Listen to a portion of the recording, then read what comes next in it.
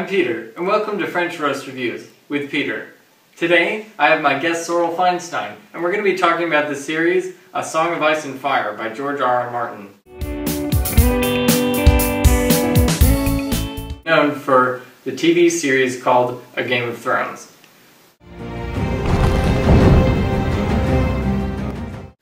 So, a lot of fans like to pick a favorite house in the series. Do you have a favorite house? You know, I'd have to say my favorite house is the one with the 3 babies in it, because it just shows a lot of emotion with them crying and whining. And I love just how they talk their baby language. That's very touching. Yeah, it is. So the Lannisters are a very controversial family in this series. How do you weigh in on that? I think with the Lanchesters, I believe that they're good neutral because you never know what's up their sleeve. And when what's up their sleeve comes out, it's just like, BAM! There's been a lot of blowback on this series, both in the books and the HBO series, about all the sex and violence involved. Do you think the sex and the violence contribute in a meaningful way to the story? Well, without the sex, there is this huge pit in your heart that the other part of your pit is missing. And without the violence, there's like, what is this show? Could you give me some specific examples? Sex contributes to the story is, well, it doesn't really contribute to the story at all, as a matter of fact. And with the violence, Flamengodar and Rikakusha, it's like World War II. And you need that in the story. There was an extreme fan reaction to the Red Wedding. What was yours? Well, it was definitely red. Like, there were red pews, red flowers, red ribbons, red posts, red stands.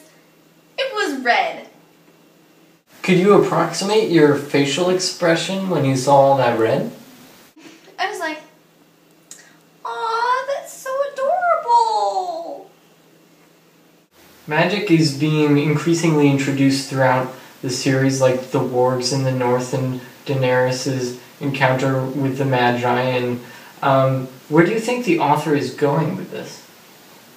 What I think Gary Lunkman is trying to do with the magic theme is that it's not really magic like wands and magic. It's like the inner magical self being inside of you that you need to express. The books are told from multiple perspectives, like Eddard Stark, Catelyn Stark, Daenerys Stormborn, Tyrion Lannister. Would you say you have a favorite perspective? Well, none of the people that you listed were my favorite, but my favorite is probably Mika Smuldson because she's small, but she has a big heart. Before, I was going to choose Ken Stark, but I picked Mika because she is, even though she's in her mother's tummy, she's going to come out a warrior and be tough. Eddard Stark is executed by Ilyn Payne. What do you think of that? Well, you see, Ensign Stark was eliminated from the Game of Thrones because it was a game for the thrones. And instead, Ellen Page defeated him, and she won them over. And what would you say the story has to say on the topic of politics? The story has nothing to do with politics. Nothing! Well, thanks for joining me. That was very informative. That's all the time we have for now, though. Darn.